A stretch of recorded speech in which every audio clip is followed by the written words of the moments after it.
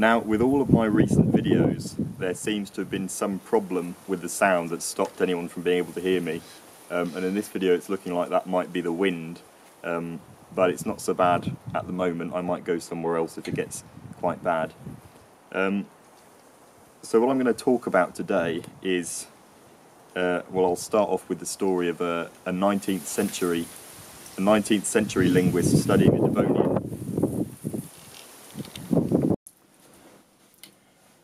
A linguist studying the Devonian dialect in the 19th century noticed that there was a certain peculiarity about the dialect. There was a little sound people would make in certain contexts within a sentence. So, for example, in the sentence, "I've seen a bird," a rural Devonian at that time would say, "I've seen a bird." In the sentence, "I've gone home," a rural Devonian at that point would say, "I've gone home." And to anyone else this might have just seemed like a little rural affectation that, you know, rural farm people do. But of course, most things in language have an explanation, and most things in language have rules governing them, and this was no exception.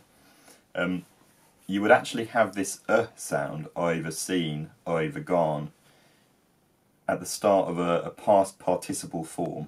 The past participle is the form that in English we use with the auxiliary word have. So I have been to the shop, and it's not to be confused with the past simple, which is I went to the shop, which doesn't require the auxiliary.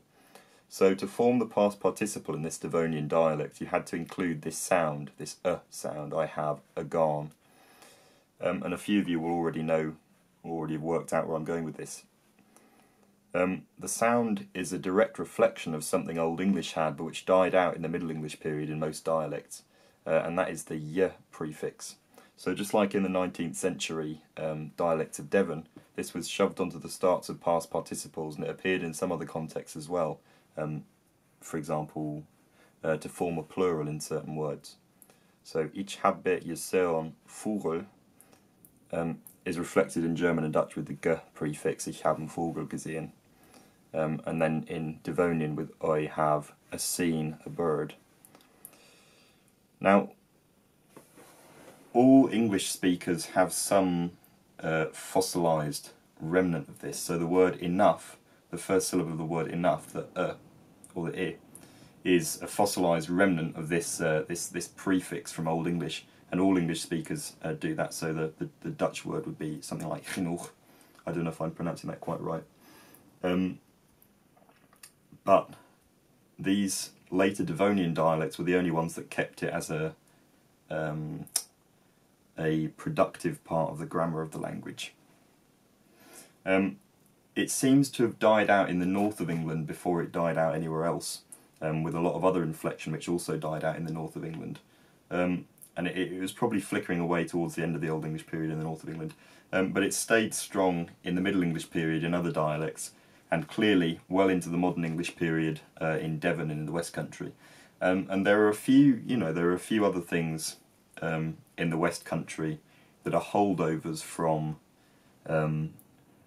Old English, or even early Old English, before Norse influence took hold in the rest of the country. So, for example, the form of the word be, that is bist, so how bist thou, which is directly cognate, in fact the same word as the German word bist, as in wie alt bist du. And this is a word that existed in early Old English throughout the rest of the country, but was replaced with the Norse-derived word art in most of the rest of the country by the end of the Old English period. So how art thou rather than how bist thou. But in Devon, it's stuck around well into the 19th century, probably into the 20th century, and I'm sure there are some older speakers that still use it today in some contexts. And if you know any of those older speakers, let us know in the comments, because I'm sure it's the kind of thing that would still be hanging around today. Another thing I've touched on before is a kind of elision that was very commonplace in Old English, and that's the elision of the word ne to just n at the beginning of certain words. And this was so standard contractions with certain other words, that it was actually acceptable in writing, and in fact, by a certain point, it was standard in writing, so it was almost unusual not to write the contraction. So ich habe would become ich nabbe, would become neum, what else? Wolde would become nolde, and so on. And this was so standard in speech that it was actually normal in writing, and it was standard in writing as well. And this would have been used in conjunction with other negative forms to make double negatives. So in I think the first Baldrick video I used the sentence "we nabban nanny childra," and I pronounced it wrong in the original video, but I think that what I just said was more true to sort of late West Saxon. "We nabban nanny childra." So what that means with the contractions taken out in modern English is "we not have not any children." And if you were to add the contractions in the same way as they work in Old English, in modern English, it would be "we nav nenny children," but obviously that's not something you can say in modern English. That doesn't work. It's not acceptable in modern English, in any dialect I know. But there are fossilised forms of words that retain this sort of ghost of the ne with the elided final vowel. So one example of this is the phrase hobnob, and before it was a kind of biscuit, it originally meant to sort of give and take, or to have and to not have. And it seems to have come into the language possibly via a dialect that retains some of these negative forms, and the original Old English would have been something like habbe, nabbe, or habban, nabban, to have or not to have, or to have and not to have.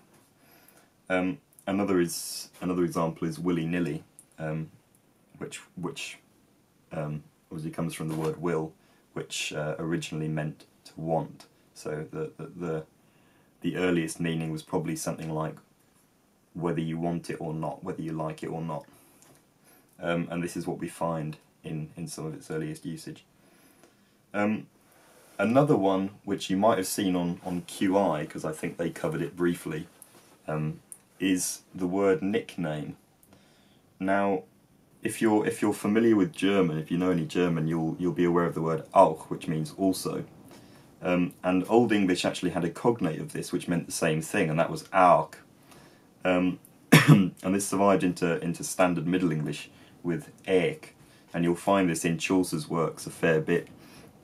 So, for example, in the Canterbury Tales, the line "Juan Zephyrus ek with his sweeter breath, in spirit hath in every holt and heath."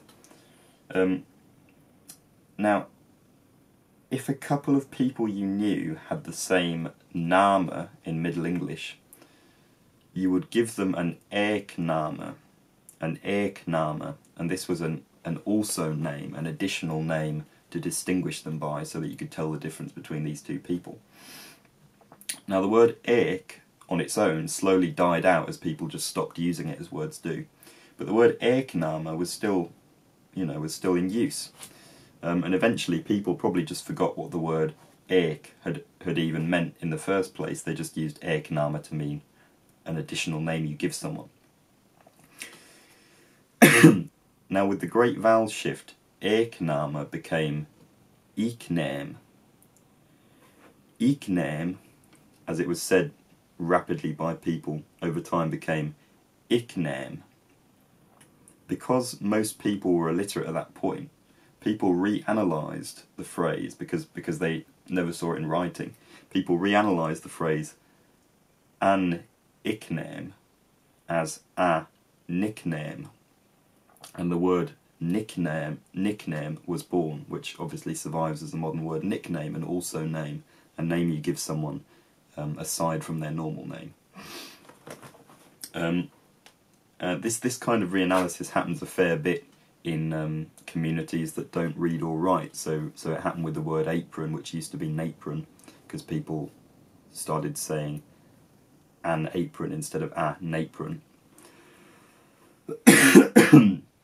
I'm sorry, this cough is I've got it! I'm going to turn, probably predictably, to Cumbrian at this point, and I'm going to give a few examples of prepositions which are Scandinavian derived from a time when Old Norse was commonly spoken in the north and east of England, of course Cumbrian being northwestern. And I think these prepositions were probably used in dialects surrounding Cumbrian. I just don't know much about those dialects, so I can't confirm it, but I assume they were. I know certain ones were used in Yorkshire. The most obvious still existing one is the word till, which means to, but it only means to in the prepositional form. So, I'm going to school, I'm going to church. What else? She turned to drugs. Older speakers still use this very liberally without even noticing it. So my granddad, who's not linguistically aware at all, will use it very regularly in speech, especially if he's speaking to other people who are Cumbrian. And he'll usually use it in an unstressed form, a weak form, which is tl. So, for example, I went to his house. You can see this in Northern English stretching back all the way into Middle English documents, and this clearly comes from the Scandinavian preposition, which is reflected in the modern Scandinavian languages, the modern North Germanic languages. The infinitive marker sense of the English word to is taken up by another Scandinavian preposition in Cumbrian, which is ut. And a speaker intuitively knows the difference between these two, and it's still in use in very broad speakers, so both till and ut are dwindling now in Cumbrian. But in broad 19th century Cumbrian you could say, I wanted gang til hus. And that's not all either, so the preposition I for in is another Scandinavian one. Fre is a more recent iteration meaning from, although in older texts it's always fro, which is where we get the expression to and fro. Now fro is a more understandable development from the Old Norse word, which was fro. I've actually yet to work out where exactly fre, the pronunciation fre, comes from. You've got a born, which is from the Old English word abuvan. You've got a nent, which I think was from the Old English word onemned. I'll explain this at some point down the line next time I do something on Cumbrian. But yeah, you've got lots of Scandinavian loanwords in Northern dialect. But these are a few examples of prepositions which are really core words, core vocabulary words. If any of you can think of anything you're aware of, do let me know, because there'll definitely be things I haven't mentioned or I'm not aware of. But those were just a few fun examples of leftovers from older stages of English. So thank you very much for watching, and I shall see you soon if I don't perish.